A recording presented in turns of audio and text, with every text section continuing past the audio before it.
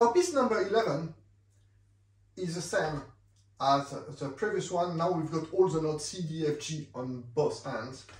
But this one is harder because suddenly, up to now, we had the right hand that was playing the main tune and had faster notes, and we had little notes from time to time on the left hand.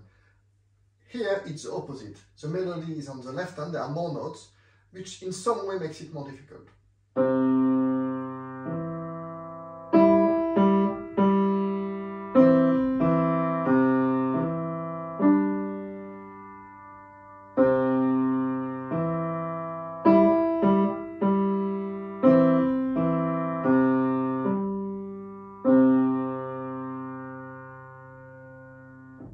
Same problem that we talked about lifting one hand and not the other one.